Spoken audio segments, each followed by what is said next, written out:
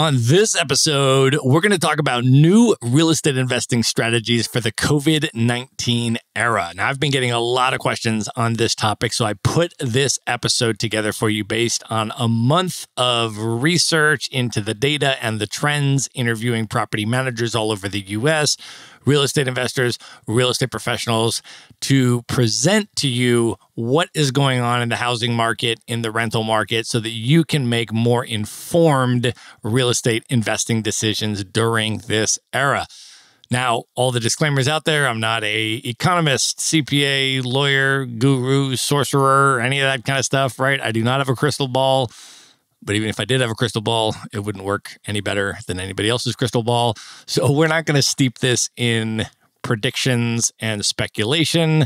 Rather, we are going to talk about how to understand and think about what's going on so that you can make more informed real estate investing decisions. This is not specific investing advice. It's for general educational purposes.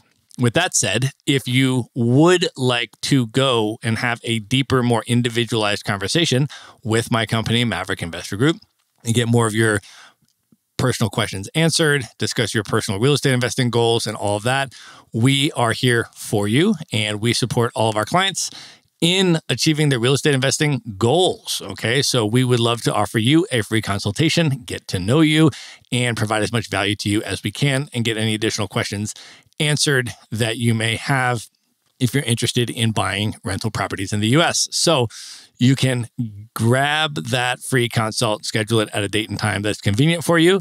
Just go to themaverickshow.com/consult. And with that, let's get into the episode.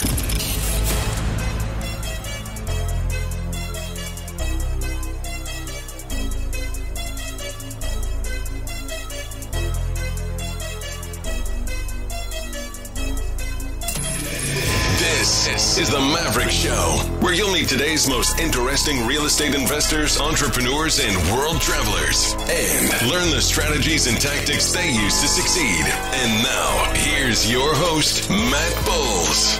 Hey everybody, it's Matt Bowles. Welcome to the Maverick Show. On this episode, I'm going to be talking about new real estate investing strategies for the COVID-19 era. We're going to go through how to make smart real estate investing decisions based on the information that we currently have. I'm going to break this into two parts. The first is going to be how to optimize rent collection on properties you already own. So mitigating tenant default and navigating the eviction moratorium. And the second part is going to be how to strategically build your rental property portfolio during the pandemic, positioning yourself to profit from the new COVID-19 era trends. All right, so let's jump into part one, how to optimize rent collection on properties you already own during the pandemic. Now, I have interviewed a number of the top property management companies in the US just very recently, this past week, in fact, and remarkably, a number of them, including large companies that manage tens of thousands of properties, have been able to get most of the rent collected and are very close, as in within 3%, let's say, of their normal rent collection numbers from a year ago. Okay, so a year ago at this time, maybe they're 2%, 3% below what they would normally be in terms of total rent collections. So it is a lot closer than people think. And I talked to them about how are they doing that? Because obviously tenants are struggling a lot more right now with the high unemployment and things of that nature. So a lot of people are surprised that those numbers are so high. And they talked to me about a number of the techniques that they're using to optimize that rent collection. And I wanted to go through some of them now with you so that you can use them on your rental properties, either if you manage them directly or if you have a professional property manager, you can talk to them about some of these techniques as well. So the first thing is to be kind and show real empathy towards your tenant and what they may be going through, okay? The second is to proactively communicate with your tenant and learn what they're going through. So don't wait until it's the first of the month and you don't receive a rent payment to then follow up and figure out why and what's going on.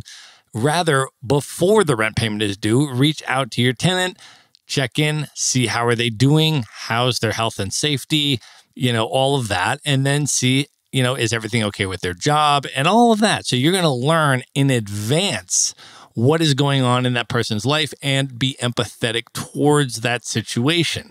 Okay.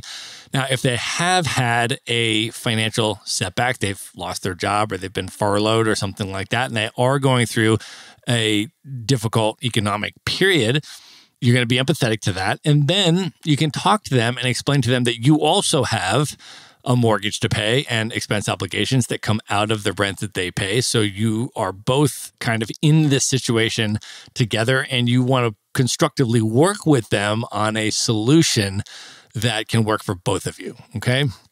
And then you can help your tenant apply for unemployment or stimulus benefits if they're self-employed, for example, or an independent contractor and they qualify for the Paycheck Protection Program or various different things like that. And you can help direct them to where they can get financial relief based on their situation. And then you can work something out with them. So maybe the unemployment payments are delayed, right? Because there's a backlog in a lot of the states. But when they come in, they are typically retroactive. So you get a lump sum going all the way back to the time that you got laid off or whatever it may be. Okay. And there is a significant boost in the CARES Act, which gives people $600 a week on top of the regular state amount. So if the regular amount for the state is $400 a week, they now get $1,000 a week, right? And so for a number of these tenants, if they're renting at like $1,000 a month or $1,200 a month, $1,000 a week unemployment, that's $52,000 a year annual salary equivalent. Okay, that might even be higher than what they were making before they lost their job. So if they're able to get that, they're certainly in a position to, continue paying the rent. And you can just have a discussion with them about that and maybe offer to delay the payment, waive the late fees for them, let them know you understand. But then as soon as they get that they'll become current right away and continue paying on time every month. And you have that agreement that everybody feels good about that. Other things people are doing is accepting rent payments via credit card with no fees. In some cases, even just offering proactively to discount the rent and just say, listen, for the next 2 months, how about you just take a 10% discount off the rent? Just pay less rent, because we're going through difficult times here. As long as you pay on time, I'll knock 10% off the rent. And a lot of people are incredibly grateful for that gesture. And then you can offer installment payments, right? If they're really going through something or they can't get the financial relief in time or things like that, you say, listen, can you pay half the rent now at least? And then the other half later on when you get the financial relief or whatever it may be, and kind of create an installment payment plan, because collecting some of the rent is a lot better than collecting none of the rent. But it all goes back to proactive communication and empathy and really working constructively with your tenant on a solution that works for everybody. And most tenants are really good, well-intentioned people that will appreciate your effort and will reciprocate in kind. So that's what the most effective property management companies are doing right now to collect a really high percentage of the rent that is, within a few percentage points of what it would have been a year ago. Now, what we also have as part of the CARES Act that passed in the end of March is an eviction moratorium, which goes for 4 months. That's the federal eviction moratorium and applies to properties that have mortgages backed by the government. So Fannie Mae and Freddie Mac backed mortgages, for example. If you own the property free and clear, there's a different set of rules that apply.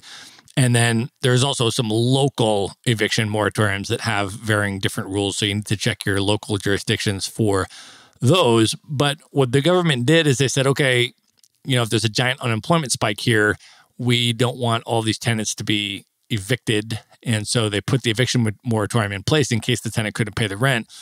But they also realized that if the tenant can't pay the rent, a whole bunch of property owners are therefore not going to be able to pay the mortgage. And that's going to result in a whole bunch of foreclosures, which is also going to be problematic for both the property owner and the tenant, right? If it goes into foreclosure. And so what they did as a backstop is they also put into place a mortgage forbearance program where they said that you do not need, if your tenant can't pay the rent, you do not need to pay the mortgage, and you can get this mortgage forbearance. They're required to give it to you, right? Any Fannie and Freddie backed loans are required to give it to you. And they cannot negatively ding your credit score. Okay, so that's what they said, and that was the concept to prevent foreclosures and all of that kind of stuff. So all of these things went into place. Now, a word of caution about the mortgage forbearance program, because I've also been talking with lenders around the country that specialize in the non-owner occupied investment property loans. That's their niche specialty, and this has been evolving regularly. So whenever you listen to this and before you take the mortgage forbearance, you're going to want to talk specifically to lenders and figure out what the latest is. But as of this podcast, the lenders are telling me that when you get into a mortgage forbearance program, it is going to be available for other lenders to see that your loan is in forbearance. Okay, so your credit score is not being dinged. Your point score is not going down, your FICO score, but other lenders can see that you're in a mortgage forbearance, and they're not going to lend you another mortgage on another property if they see that you are in forbearance. Okay, so this is relevant for real estate investors who are trying to build a rental property portfolio, because if you're in forbearance, you're not going to be able to continue to get more mortgages while you're in the forbearance program. So as of this recording, what the lenders want to see prior to giving you additional mortgages is the forbearance period completed. So let's say you go into 90-day forbearance, right? And it's possible to get this extended, but let's just say you need a 90-day forbearance and then your tenant is back paying rent and you're back paying your mortgage, okay? So you're going to have the 90-day forbearance, and then you will have worked out with the mortgage company what the repayment plan is going to be for that 90 days that you missed, and there's going to be a modification of the mortgage terms accordingly. And so after the mortgage forbearance period is over, then the next lender wants to see 3 on-time monthly payments based on the modified mortgage that comes about after the mortgage forbearance period. So you finish the mortgage forbearance, you make your next 3 payments on time, and then a new lender will be willing to give you a loan. Now, obviously, some of this stuff is subject lender by lender and all that kind of stuff, and these terms are changing. So be sure to check on that before you make these types of decisions. I'm just giving you the latest and putting it on your radar that there are consequences for getting into the mortgage forbearance program, and you should just know about them and calculate them accordingly. All right, let's jump into part 2, how to strategically build your rental property portfolio during the pandemic. And I think it makes sense to start off here with an extended discussion about the rent collection situation. If you're buying a new property, how to mitigate tenant default risk, okay, during this period, which is an important topic to discuss. So let's begin with that and talk about strategies for stabilizing your cash flow when you're buying a new rental property or acquiring a new rental property during the pandemic period. Okay, so first of all, leapfrogging the eviction moratorium, right? The federal eviction moratorium ends in the end of July. Right now, that's what's scheduled to expire. And so if you have a tenant that's moving in, let's say July 1st, they are already going to pay the July rent up front, right? That's their move-in, and they're going to pay last month in deposit too. So, even if you have a local moratorium that was extended a couple months beyond that, still first month, last month deposit, that's going to get you through, whatever that would be, 6 months or so from the CARES Act if your tenant moves in on July 1st, right? And then as you move further and further down the line, obviously you're further into the clear, okay? So really, new acquisitions, for the most part, with new tenants moving in and paying first, last deposit, is really going to leapfrog over most of these eviction moratoriums. So they're going to pretty much become a non-issue at this point, right? Assuming they expire when they are scheduled to.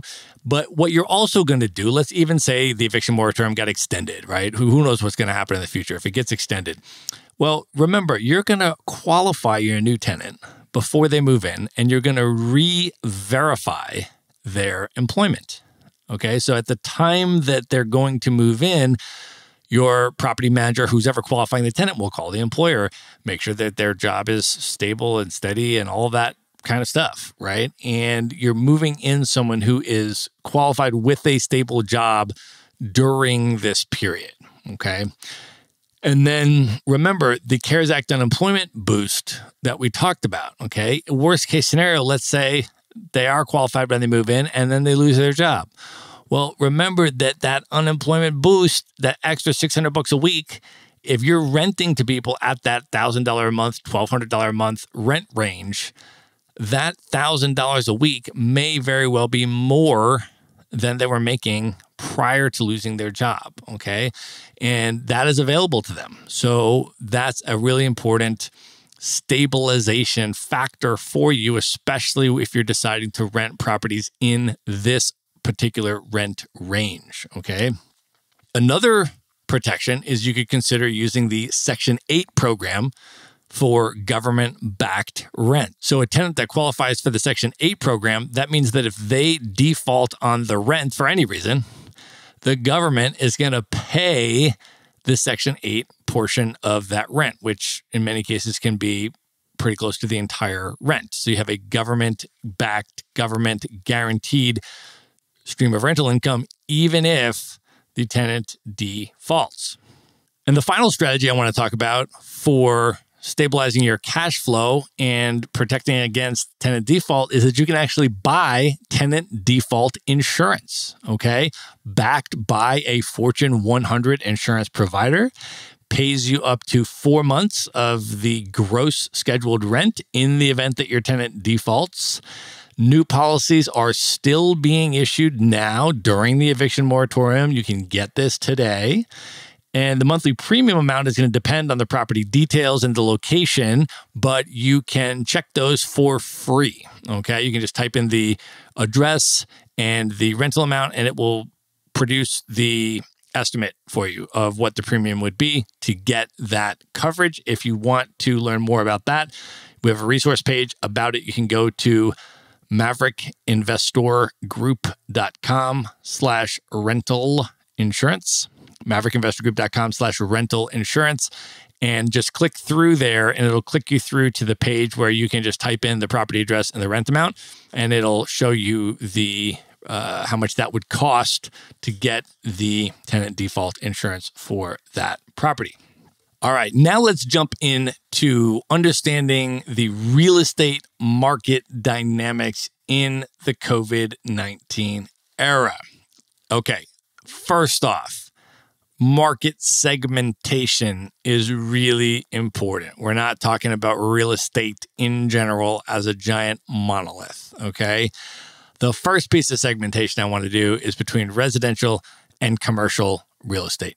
Now, commercial real estate is likely to get crushed by this situation. Okay, billionaire investor Carl Icahn told CNBC he expects the U.S. commercial real estate market to crumble. He said he is shorting the commercial real estate market, and it is his biggest position by far. Okay, now why is it likely that the commercial real estate market will crumble? First of all, you're talking about office buildings, and one of the mega trends coming out of COVID-19 is an advancement of the remote work movement, okay? A lot of employers are realizing, oh, actually, my staff can work from home without coming into the office. They've been forced now to set up a lot of that infrastructure during the shutdown. And they're also realizing that it saves them an enormous amount of overhead if they don't have to pay for all of this office space. So you've got, on the one side, staff and workers that prefer the location-independent freedom to work from home, or for that matter, to be a digital nomad and travel the world and work from wherever they want. And they realize that they can, in fact, do their job very effectively from wherever they want to work from. So they want those freedoms now because they've experienced it. And on the other hand, you have the employers who are realizing, yeah, actually they can submit their deliverables and do their job and work effectively, perhaps even more productively because they don't have to commute and all of those things. And it just saves an enormous amount of money for the company to get rid of that office overhead. So that remote work movement that was already trending in that direction has likely been catapulted forward many, many, many, many years. Okay. Also, retail buildings are in trouble for the same reason, right? Online shopping was already a trend moving in that direction. This has catapulted everything forward in terms of being able to shop online and not need to go into retail buildings. And finally, and this may be the most significant trend of the COVID-19 era, apartment buildings are in trouble. Tenants are fleeing dense communal living situations, and they are moving into single-family rental homes. A number of the property management companies I've spoken to are already seeing this trend happening. Okay, now, in contrast to commercial real estate, when we talk about residential real estate, the opposite is true. It's basically the reciprocal end of the spectrum because the home has become the center of the universe during the COVID-19 era. Not only does everyone still need a place to live, but during the pandemic, people have been sheltering in place in the home for safety. They've been working from home. The home has become their office. They've been shopping from home. They have been learning from home or teaching from home, depending if they're a student or they're a teacher. And so the actual utility value of the home has increased during the COVID-19 period, right? Now, there are 3 COVID-19 era trends that are increasing demand for affordable single-family homes. So one is the de-densification trend, where you have lateral transitions from people that are living in apartments and condos that do not want to live in those spaces with shared elevators and shared laundry rooms, and they are moving out into affordable single-family homes. The second trend is downsizing. During the recession, it is forcing some people to move from more expensive properties into more affordable properties. So there's a downsizing trend, also increasing demand for single-family homes. The third trend is an increasing total number of households post-quarantine. Okay, so during the lockdown, some people were making babies and other people were getting divorced and breaking up, right? Whether that's a relationship or that's roommates that were living together. In any case, post-quarantine, we are seeing an increasing total number of households and a higher demand for single-family homes. So, for example, regarding some of these trends, on May 12th, the Wall Street Journal published an article entitled Coronavirus Escape to the Suburbs. Cooped up and concerned about the post-COVID future, renters and owners are making moves to leave the city permanently. On May 21st, the chief U.S. economist at High Frequency Economics said home sales are expected to increase due to a combination of pent-up demand as well as a desire to move to less densely populated areas. Okay, so these trends are underway and they're being reported all over the place.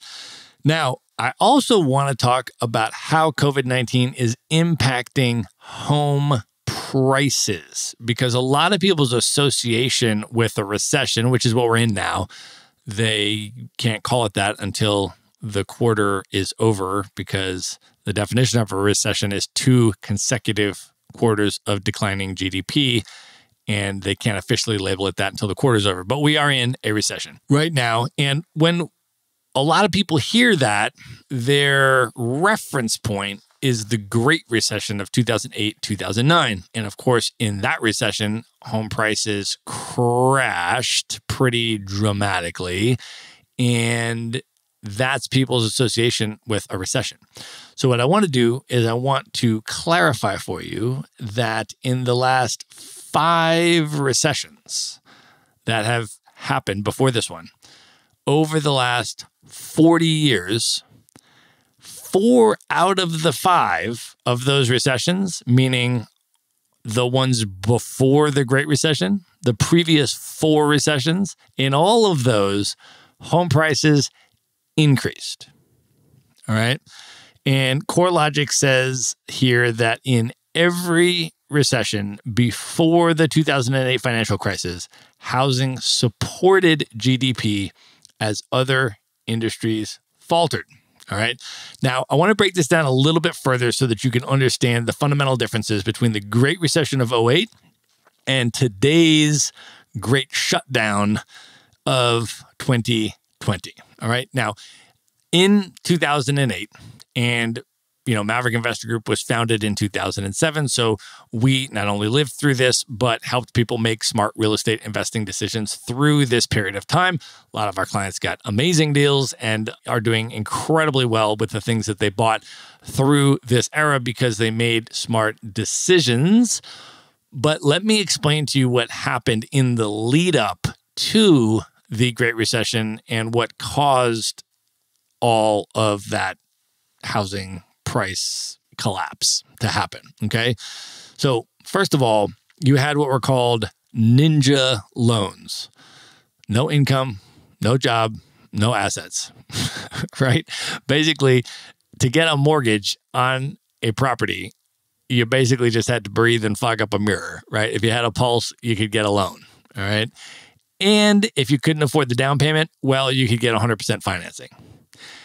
And if you couldn't afford the mortgage payment, well, that was okay. You could just pay the interest portion. You didn't have to pay any of the principal. And if you couldn't afford even the interest portion of the loan, well, that was okay too, because you could get what was called a negative amortization loan, which means you could pay less than the interest that was due on the loan. And then they would just tack on the difference to the back end of the loan. All right. Now, what would eventually happen, of course, is that these were called adjustable rate mortgages, which means that after a certain period of time, like let's say 3 years, the entire mortgage would adjust and you would owe principal, interest, the negative amortization that got tacked on, and all of that. And the whole thing would adjust and your mortgage payment required each month would double or triple, okay, in about 3 years. So those were basically, an exploding mortgage is basically what that was, right? And the idea was that people would take them because they would say, well, that's okay, because in less than 3 years, I'm either going to sell this property for more money and make my capital gain, or I am going to just refinance it under the same loan terms before the end of the 3 years and then just get another 3 years to have this negative amortization loan product and just kind of keep doing that forever. So these were the types of things that were going on. And as a result, as you can imagine, what that did, since pretty much anybody could get a loan, is it was skyrocketing the speculation and just driving home prices up at an insanely unsustainable rate.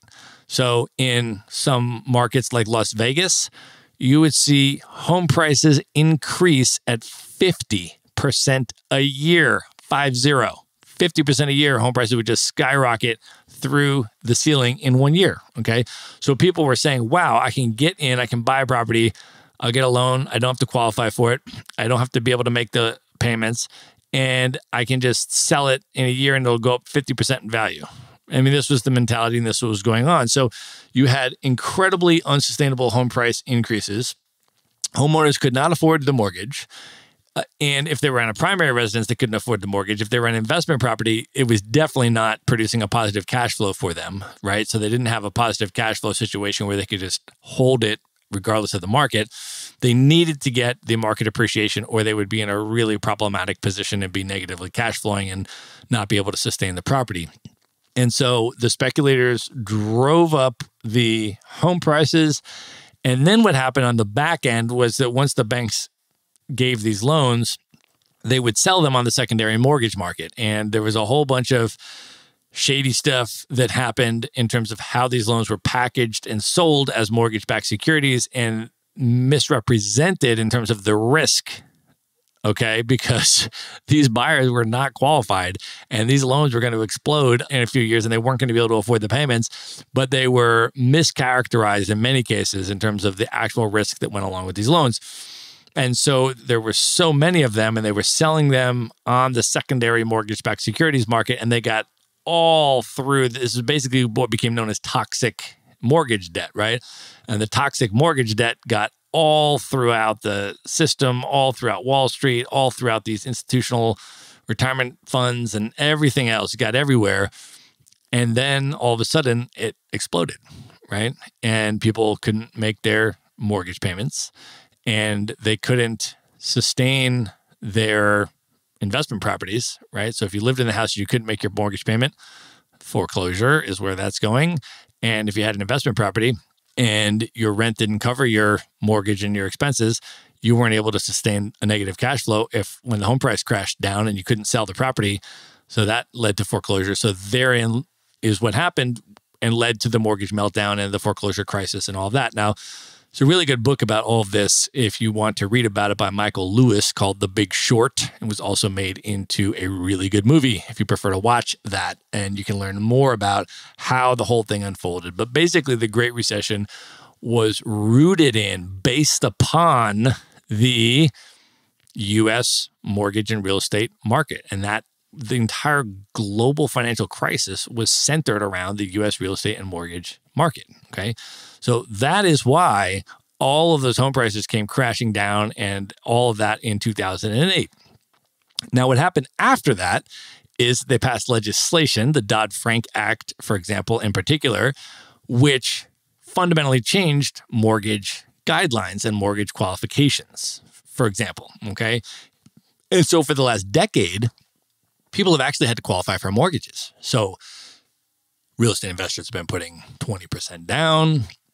They're getting principal and interest loans. You know, they're actually qualifying with their debt to income ratios and their assets and their income and all of those things, right? And home prices have been appreciating, but they've been appreciating at sustainable rates year over year. They haven't been going up at 40% a year or 50% a year like they were in the lead up to the 2008 crash. All right. So all of those things are fundamentally different, right? Now, the recession today was due to the sudden spike in unemployment and the business disruption, which was due to the COVID-19 pandemic and the corresponding shutdown that happened, okay? And the result, though, was that the government quickly stepped in to stabilize home prices with mortgage forbearance and foreclosure moratoriums, thus far preventing a foreclosure crisis and preventing the widespread need to sell your property low or any of those things, right? Now, we've also seen, of course, a decline in the total real estate transactions during the shutdown. But the drop in home sales does not correlate to a drop in home prices, okay? And so I want to talk about the distinction between those two things, because to understand home prices, you need to understand supply and demand dynamics during the COVID-19 era and what is going on there, okay? So for example, on April 18th, Fannie Mae put out a report that said they predict that home sales will drop 15% in 2020. Okay. Now, that doesn't have anything to do at all with what home prices will do in 2020. It just means that the total transaction volume will be down. You have to ask, why will it be down? Will it be down because of a drop in supply? Or will it be down because of a drop in demand? Or will it be down because of a drop in both? Okay, so on April 18th, Fannie Mae said issues with both supply and demand are expected to contribute to the decline in home buying activity. On the demand side, the rapid rise in unemployment will curtail many Americans' ability to afford a home. But on the supply side, the number of listings is falling. Now, Zillow on May 13th said new listings are down 39% year over year. And on May 21st, the lead economist at Redfin says Homebuyers are getting back out there, searching for more space as they realize using their home as an office and school may become the norm, but sellers are still holding off on listing their homes, partially due to economic uncertainty and also concerns of health risks. Okay. Now, I want to also take you back before the pandemic in the U.S., before the great shutdown in the U.S. happened. And let's go back to February, all right, of 2020, where Freddie Mac put out a report that said the United States suffers from a severe housing shortage. 2.5 million additional housing units will be needed to make up this shortage. Okay, so that was the supply-demand imbalance leading in to the great shutdown. Okay. Now, on April 13th, Freddie Mac issued a report saying the fiscal stimulus provided by the CARES Act will mute the impact that the economic shock has on house prices. Additionally, forbearance and foreclosure mitigation programs will limit the fire sale contagion effect on house prices. We forecast house prices will fall 0.5 percentage point over the next 4 quarters, and that 2 forces will prevent a collapse in housing prices. First, as we indicated in our earlier research report, U.S. housing market faces a large supply deficit. And second, population growth and pent-up household formation provide a tailwind to housing demand. Okay? So when they talk about population growth and pent-up household formations, that's pretty much the politically correct way of saying what I said earlier about people have been making babies in the quarantine, or they're getting divorced and breaking up, and there is increasing household formation, right? So there's more demand, there's an increase in demand, and there is a supply deficit going into COVID, and that supply deficit has been consistent throughout COVID because, of course, in the lockdown and everything else, that has further helped to constrain the supply. Okay, so Freddie Mac is predicting that home prices will drop about 0.5% over the next year. CoreLogic, their home price index forecast indicates that home prices will increase about 0.5 percentage point year over year basis from March 2020 to March 2021. So let's talk about if the real estate market is expected to be flat over the next year, right? Up or down 0.5 percentage point, pretty much flat. How do you profit from rental properties if national home prices are projected to be flat on average? Now, this is where rental properties as an asset class become fundamentally different from other assets that you can invest in, because rental properties are a multi-dimensional asset class with 5 simultaneous profit centers. Now, the first profit center is market appreciation potential, okay, in the investor advantaged market segments. So if the national home price average is expected to be flat, that probably means that about half the home prices are going to go up and half the home prices are going to go down. So what we need to do is further segment the residential property market, and you want to position yourself in the high demand segments that have the most likelihood for appreciation. So first of all, you can do that by region and looking at the more recession resilient regions, which is where we help our clients buy their rental properties anyways, right? Pre-pandemic, we're going into investor advantaged areas of the country that have more advantageous price to rent ratios. They have lower than average unemployment. They have lower than average cost of living. People are moving into those markets. Jobs are being created, positive economic indicators, positive real estate fundamentals.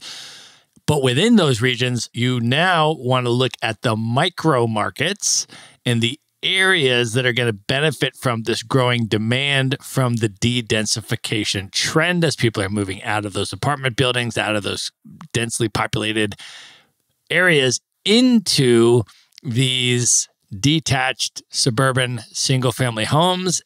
But then the third criteria is that you want to look at the specific niche within that asset class in terms of the price range, etc., because you want to go for the affordable single-family homes, right? Nice, desirable areas, but the affordable single-family homes. So people can move out of apartments to rent them, and they can move out of crowded areas to buy them if they're able to, okay? So that particular niche asset class is the one that is set to benefit from a lot of these trends. And so if you're positioning yourself there, you're positioning yourself to have the most likelihood of home price appreciation, right? So on CNBC, April 27th, they reported that home builders suddenly see sales jump as renters flee small urban apartments. The Wall Street Journal, May 5th, did an article called Why Home Prices Are Rising During the Pandemic. They said, while buyer demand has softened and sales have fallen in March, the supply of homes on the market is contracting even faster. The economy is shrinking, businesses are closing, and jobs are disappearing due to the coronavirus pandemic. But in the housing market, prices keep chugging higher. So you want to get on the supply side of the growing demand trend for affordable single-family homes, okay? But remember, you don't want to put all of your eggs in any type of speculative basket. So it makes sense to position yourself there for appreciation potential. But if the appreciation doesn't occur or it doesn't occur soon, that's okay because you have 4 other profit centers that are simultaneously working in your favor. Okay, so profit center number 2 is the cash flow from your properties. Okay, now in order to optimize this one, you want to buy properties where there is increasing rental demand. And the really cool thing about the situation we're in right now is that the same affordable single-family homes that buyers are demanding are also in demand by renters. Okay, so those lateral transitions by renters who are renting apartments that want to rent single-family homes. I'm talking to property managers that are already seeing this happen. So that shift, that migratory trend is happening. And then when you have tightening mortgage restrictions or you have, unemployment spikes or business disruptions where people that would have maybe normally bought these homes now can't qualify for mortgages for any number of reasons, that puts them into the rental pool and it increases rental demand for that same property because they still want to live in the property. If they can't buy it, they'll rent it, right? So by owning those affordable single-family homes in those desirable areas, you're positioning yourself to benefit from both buyer trends and renter trends. And however it ends up playing out in the future, right? If less people can buy and more people can rent, fine, that drives rents up. If more people end up buying, great, that drives home prices up. Either way, you want to position yourself so that you win regardless of what happens. Now, the third profit center is the tax benefits. Now, the tax benefits of owning rental property is not impacted by COVID-19. It's not impacted by what home prices do. It's not impacted by what the rental market does, right? This is an independent profit center for you. Residential investment property is the most tax-advantaged asset class in the United States. The government allows you to depreciate the structure of your property, even if it is going up in value, and to take that as a phantom loss against your real estate income that would otherwise be taxable. And in some cases, you can take it against additional forms of income as well, including your earned income, but you need to consult your CPA about how to do that in your individual situation. And then, of course, there is the 1031 tax-deferred exchange, whereby when you go to sell your property, if you follow these compliance requirements, you can use the 1031 section of the tax code to do what's called a like-kind exchange, which means you're selling your property, you're using the formalities, and you're reinvesting the proceeds into another rental property or properties. And if you do that, you can indefinitely defer all of your capital gains and all of your depreciation recapture. And you can continue to do this all the way until death, at which point, when your heirs inherit the property, everything resets and it's gone and nobody has to pay the capital gains or the depreciation recapture. Okay?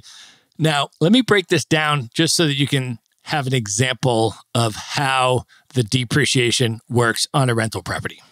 Okay, let's say you come into my company, Maverick Investor Group, and we help you purchase a performing, cash flowing rental property in one of these high demand areas for $170,000 US, fully renovated, tenant in place paying rent when you close. Okay. Now let's say you determine that for that property, the land value ends up being $32,500, and therefore the structure of the property that remains is $137,500. The IRS allows you to depreciate the structure of your property, not the land, and they allow you to do that over 27 and a half years. That's called your depreciation schedule. So on this property, in this example, that gives you a $5,000 annual depreciation amount. Now, let's say that your net cash flow from this property after all of your expenses is $400. Okay. And that means that times 12 months, you'd have $4,800 a year taxable income. But you had the $5,000 depreciation loss that you're able to take against the $4,800 taxable income and pay zero taxes. Okay. Now, if you're in, let's say, the 33% tax bracket, that is a tax savings on the $4,800 of $1,584 that you would have otherwise had to pay. Okay. So if your purchase price was $170,000 and you put 20% down on this property plus closing costs, let's say, so out of pocket, let's just say you were $40,000 all in out of pocket when you bought this property, a $1,584 tax savings is about a 4% annual return on your $40,000 that you invested. And you get that every single year for 27 and a half years, right? As you hold this property. So that profit center is there for you. That's chugging along. That's happening every year, no matter what happens with the housing market, the rental market, or any of that. Now, profit center number 4 is that your tenants pay down your mortgage principal and build you equity in your property, regardless of what the market is doing. So even if you don't get that home price appreciation and the market just stays flat for a really long time, your tenant is paying down your mortgage principal every single month. So you are building equity in your property. Okay. And Realtor.com just published an article April 30th declaring mortgage interest rates have fallen to a new record low, the lowest it's been since Freddie Mac began tracking rates in 1971. So let's just talk a little bit about the basic benefits of financial leverage. Okay, first of all, real estate is the most debt-favored asset class. You can now lock in the lowest mortgage rates in history. You can get a 30-year fixed principal and interest mortgage if you qualify for conventional financing in the U.S. And the lower the mortgage rate, the lower the monthly payment, which means you're increasing your net positive cash flow. And because you've only put 20% down, you're increasing your cash on cash return by using that financial leverage. And as I mentioned, the tenant pays down your mortgage principal every month. Their rent covers your mortgage. So you're building equity regardless of what the real estate market does. So on this property that we're talking about here in this example, let's just say the real estate market stayed completely flat for 30 years. It's never happened in the history of real estate, of course, but let's just say for the sake of this example that you get no home price appreciation in 30 years. Well, guess what?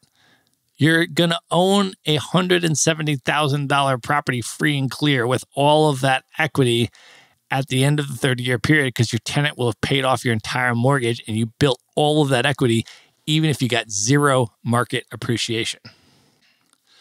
So by having all of these different profit centers functioning at the same time, you are positioning yourself to win and to be profitable regardless of what the different market fluctuations are in the short term. Now, the fifth and final profit center I want to talk about because I think it's the least understood profit center in this asset class is how you can profit from inflation by buying and holding residential investment property. And let's talk about how that works, okay? So first of all, just as a super basic primer on how inflation works, it basically devalues the dollar, okay? So it decreases your purchasing power. And you might notice this in a variety of forms. So you might look back 20 years ago and think about how much movie tickets cost 20 years ago versus how much they cost today. The price of movie tickets has increased. You don't get anything more. You just go in and you sit in the same seat and you watch the same movie, but all of a sudden it costs more, okay? That is inflation. Or you might notice it and you might say, hey, you know, my favorite cereal that I buy at the grocery store has been the same price for the last 10 years, but they've put less cereal in the box. So now I'm paying the same price, but I'm getting less cereal in my box, right? So that's another way that you might see inflation manifest. But basically, the money that you're spending is buying you less. You're either paying more for the same thing or you're getting less for what you pay for.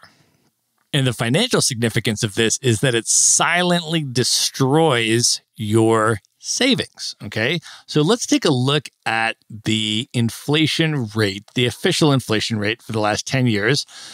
And we see that the inflation rate has gone up around 2% per year, okay? So it's about 19% and change, a little bit under 20% for the last 10 years. Let's just be conservative and call it 19%. Now, this is the official rate. A lot of people think it's much higher than this, but let's just use the official rate and say that in the last 10 years, inflation in the United States has increased by 19%. So let's talk about what this actually means for your investment situation. If you had $100,000 in 2010 and you put it under your mattress, and then in 2020, you went under your mattress and you pulled it out, and you made sure it was all there, nobody stole any of it, you counted the bills, and it was the same number of bills, the same $100,000 that you had put under your mattress, okay? That means it's the same number of nominal dollars. But what's happened over the last 10 years since you stuck the money under your mattress is that inflation has increased 19%. So that means that the same $100,000 today is only worth $81,000 in real dollars, inflation-adjusted dollars. That $100,000 in 2020 is only going to buy you 81% of what it would have bought you back in 2010. Okay? Now, let's say that instead of putting it under the mattress, you put it in a savings account, right? And the savings account gave you 1% annual compounded return, okay? So you put it in the savings account in 2010, you got 1% interest compounded annually for 10 years. So when you look at your bank account in 2020, it says $110,462, right? You didn't do anything but allow that interest to accrue. You put $100,000 in, and now you have $110,462. Those are nominal dollars, okay? That's what's in your bank account. But the reality is that when you adjust that for inflation, those 110,000 2020 nominal dollars are only worth less than $90,000 in real dollars.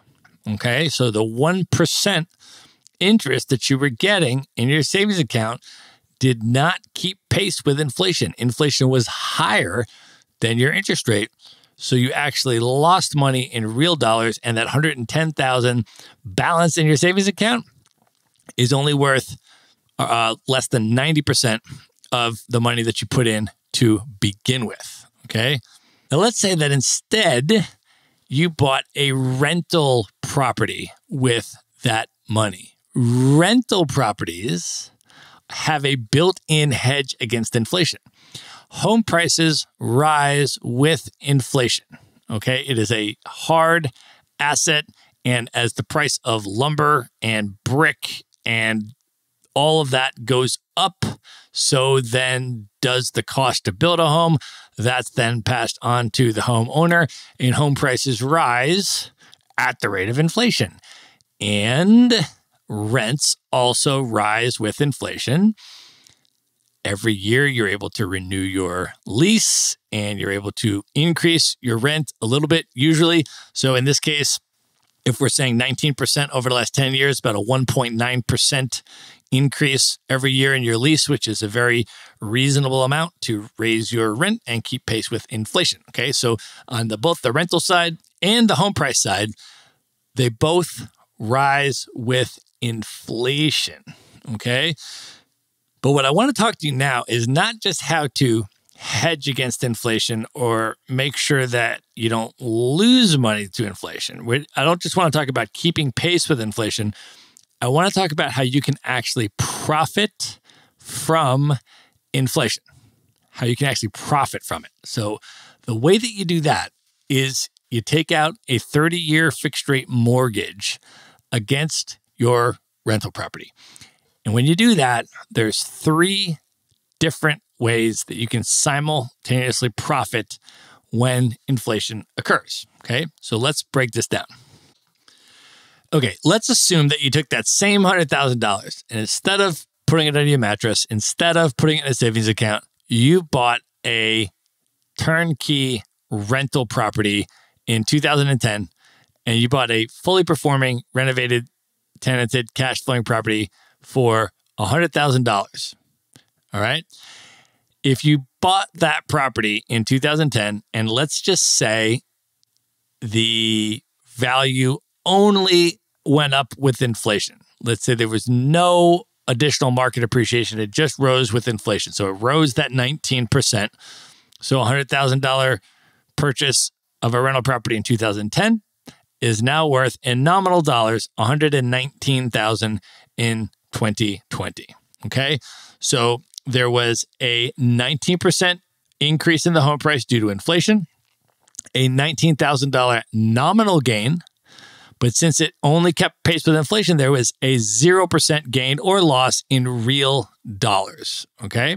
Now, if instead you bought that property with a conventional mortgage, a $100,000 property, you put only 20% down on it and you got an 80% mortgage. Okay. So if you did that back in 2010, your equity in that property at the time of your purchase would be the amount of your down payment, which would be $20,000. Okay.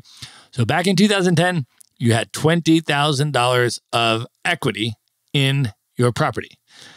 Now, the thing with a mortgage is that even though you only put 20% down, you get 100% of the home price appreciation or the home price value increase.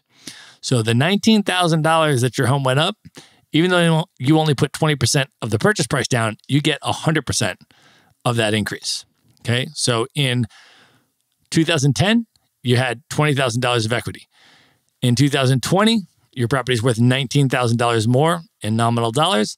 So now you have $39,000 of equity, a 95% increase, nominal increase in your equity. And when you adjust for inflation and you take out the 19% inflation adjustment, you still have a 58% real increase in your equity that's in that property. Okay. a leveraged equity increase that you got just from inflation. That's assuming there was no market appreciation. The home price just went up 1.9% every year, which was the rate of inflation. Okay. Now, if it went up more than that, if it went up like 4% a year, then you'd be getting market appreciation on top of the inflation adjustment. But in this example, we're just talking about home prices going up with the rate of inflation and what happens with that. Now, the second way to profit from inflation is the leveraged net cash flow increase from inflation. So same principle here. Let's say that $100,000 property rented for $1,000 back in 2010. It increases in rent 19%. So you're renting it for $1,190 in 2020. Again, that's a nominal increase. There's no gain or loss in terms of real dollars. That's just the inflation adjustment. But if you use leverage, remember your net monthly cash flow that's actually coming into your pocket. Let's say back in 2010, after, you pay all your expenses and your mortgage and everything, the leftover net cash flow from the rent that comes into your pocket, let's say that was $200 back in 2010.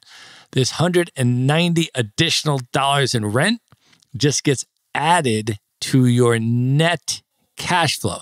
Now, your property management fee will increase a little bit if it's a percentage-based fee. So take 10% of the 190 out of there. So you have 171 increase to your net cash flow in nominal dollars. Now, when you adjust that for inflation, you take out the 19%, that is a 50% increase in your net cash flow in real dollars.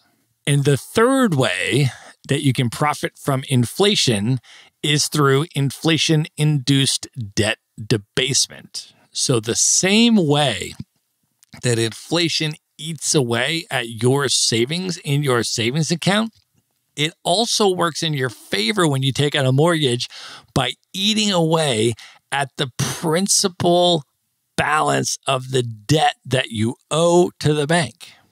So in 2010, when you bought that $100,000 property and you took out that 80% mortgage, you borrowed $80,000 in real dollars in 2010.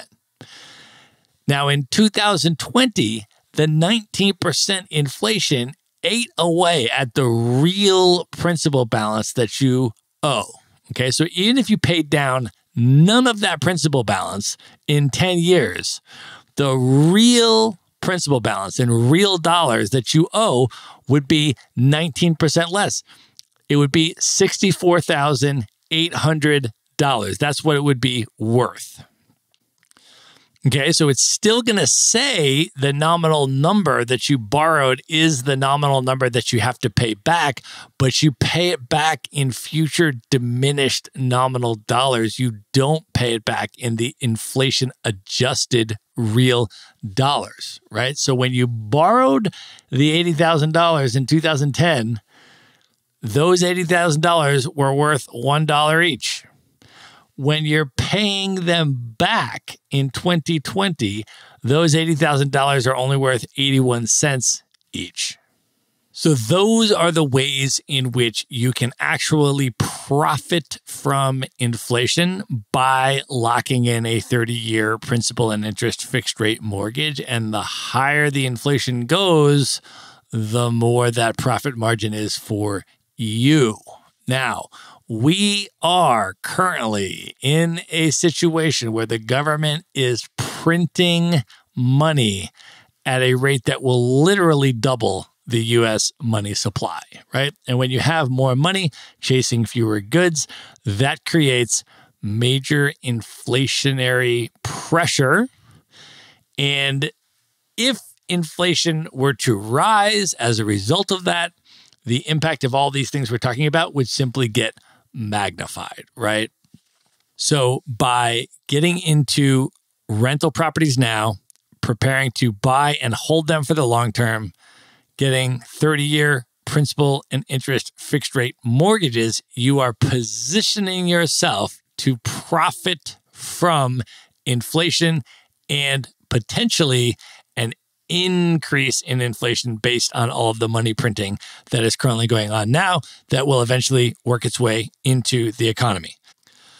So most people are concerned, as they should be, that in periods of heightened inflation, they're going to lose more money in real dollars, which they are if they're keeping that money in a savings account. But you have the ability to put your money into rental properties, take out a 30-year fixed rate mortgage, and position yourself to profit as inflation increases. So again, we don't know exactly what is going to happen in the future. There's a lot of people speculating about a lot of different things about what's going to go on in the housing market, what's going to go on with inflation, what's going to go on with all these different things. And nobody knows exactly what's going to happen and exactly what time period it's going to happen in. And so that's why you can position yourself to win regardless of what happens by purchasing a multidimensional asset that has all of these different profit centers. So if one of them or two of them doesn't pan out or doesn't come through, at least in the short term, you have all of these other ones working in your favor. So you're hedging against your downside risk and simultaneously positioning yourself to profit in the event of increased inflation, in the event of the increased demand and the migratory trends for these specific types of housing assets, et cetera, et cetera. You're making a smart, informed decision to mitigate your downside and increase your upside potential on multiple levels at the exact same time.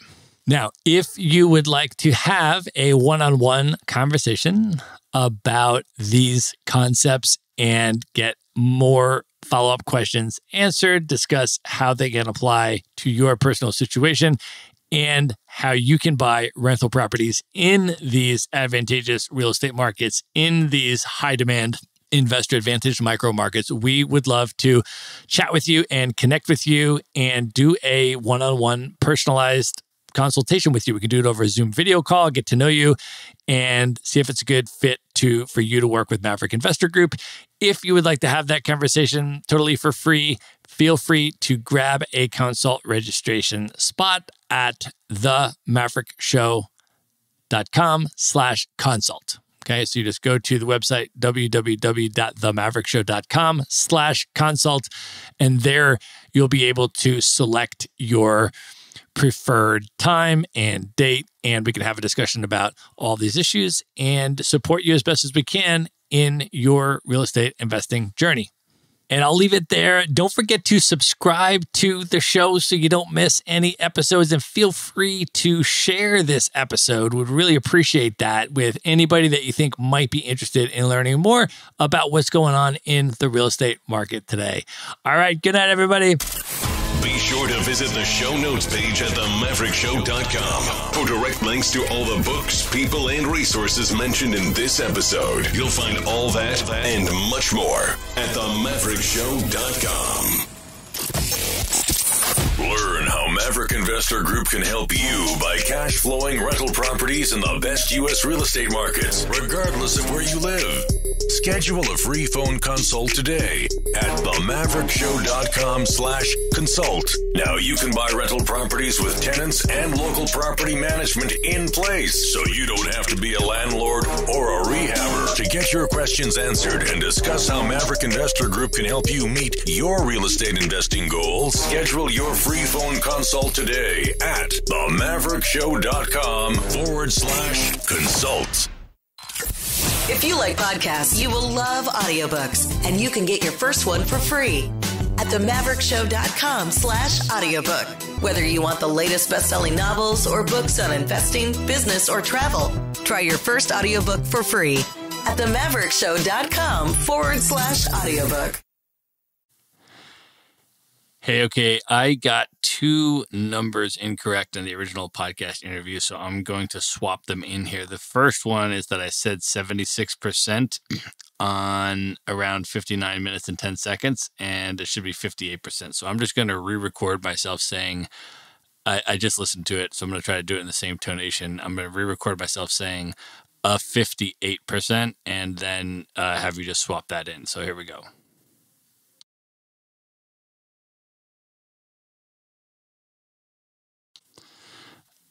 Okay, now when we get up to 101 and 9 seconds, there's a place where I say, now when you adjust for inflation, take out the 19%. We want to cut right after that and insert the following.